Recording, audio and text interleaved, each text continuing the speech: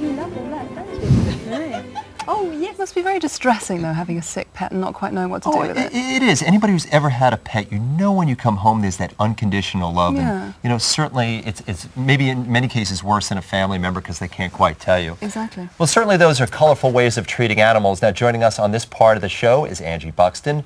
She's a spiritual healer, and still with us is Jacqueline Pritchard.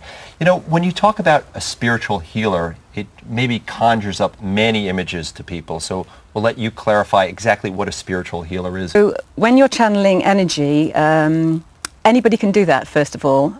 You know, we're all part of this consciousness, so therefore we can all channel energy. But energy is a very nebulous, California-esque type term. Well, you know, it's sort of like what I call Zen Dudism.